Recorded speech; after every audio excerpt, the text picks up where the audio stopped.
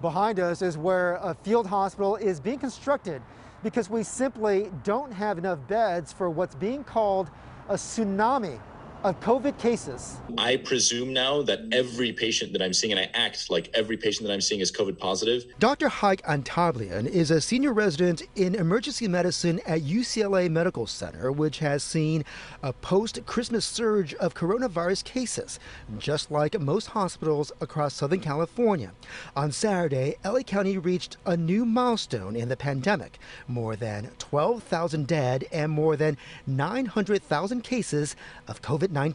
Based off of my last few shifts, I would say that close to 80%, maybe 90% of patients are COVID positive. Public health experts say the surge is the result of gatherings during Thanksgiving, Christmas, Hanukkah, and New Year celebrations.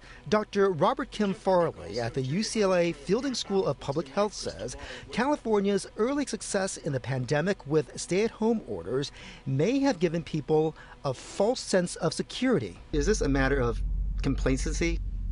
I think it has been a matter of complacency. We've been under orders for some 9 months now. People have had pandemic fatigue, if you will. So I think that we've let our guard down a bit.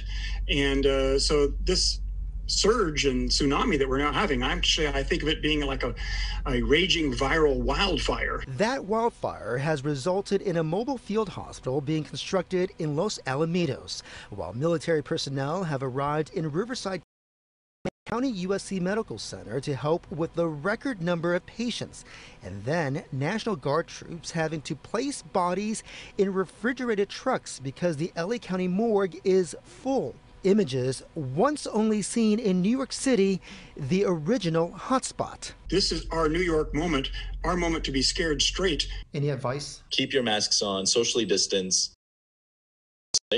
and we can get over this quickly.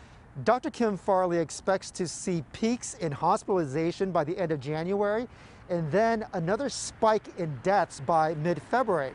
But he hopes we'll get more vaccines by the spring to help flatten our curve. In Los Alamitos, Jeff Nguyen, KCAL 9 News.